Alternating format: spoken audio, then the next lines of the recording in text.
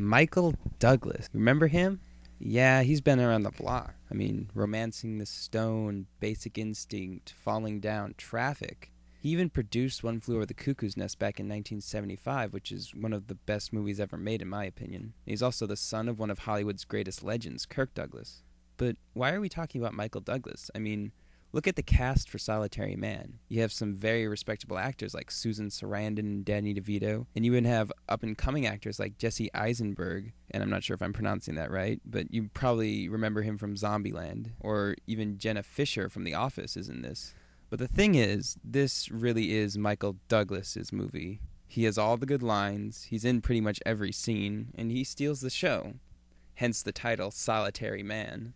And after seeing this movie, a part of me really wants to be like Michael Douglas's character, Ben, when I'm that age. Because he's, in a way, an ideal man. He's smooth, he seduces women half his age, he's not afraid to speak his mind, but most importantly, he's cool.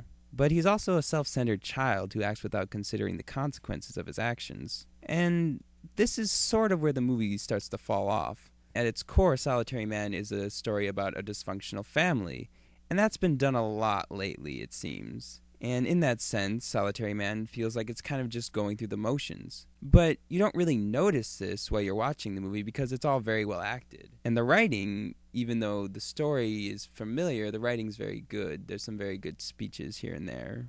But the other thing that the movie doesn't really do is show other characters suffering due to Ben's actions.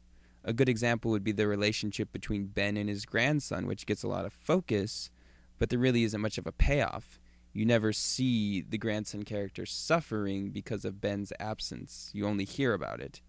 And that's kind of the thing. You have a lot of different relationships, like the relationship between Ben and his daughter, his grandson, his ex-wife, his current wife, his friends, and you don't really ever get much of a payoff.